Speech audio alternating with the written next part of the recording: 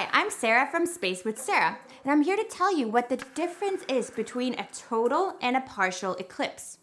There's a solar eclipse happening on August 21st, but what is a solar eclipse? An eclipse occurs when the moon is blocking the light rays from the sun, which will cast a shadow on parts of Earth. And you'll experience a total eclipse when the sun, moon, and Earth are perfectly aligned and you're standing exactly where the moon blocks all the light from the sun. This happens somewhere on Earth roughly once every 18 months.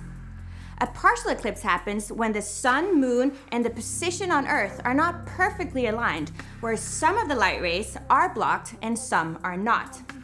We can only see an eclipse because the sun and the moon appear to be the same size on the sky. How cool is that coincidence? Be sure to check out the eclipse if you're in its path, and don't forget to protect your eyes.